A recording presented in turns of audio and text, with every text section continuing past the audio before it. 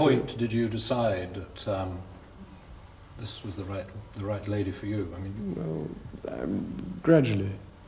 I suppose towards the end of the summer and the autumn last year, and I began to realise, you know, what was going on in my mind and hers in particular, and all these things help.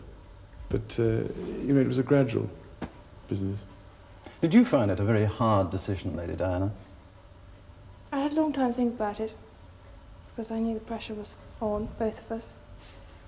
And well, it wasn't a difficult decision in the end. It's what I wanted. It's what I want. And I haven't seen the ring. Maybe have a look at your... Yes. Wonderful sapphire and diamond. When were you given that? Just last night? Or? No, Sunday. But not wearing it? No. Yesterday? No, pretty hidden. And when did you tell the Queen that this was what you wanted to do? Well, about 3 weeks ago.